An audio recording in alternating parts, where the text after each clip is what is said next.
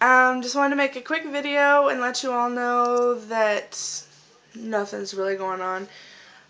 Today will be day 6 of my, oh no, I can't remember what it's called, norethindrone medicine. So hopefully it'll work like the Provera worked on me. And then I'm supposed to take my Clomid cycle days 5 through 9 and start testing for ovulation on cycle day 12 to 18 to 20.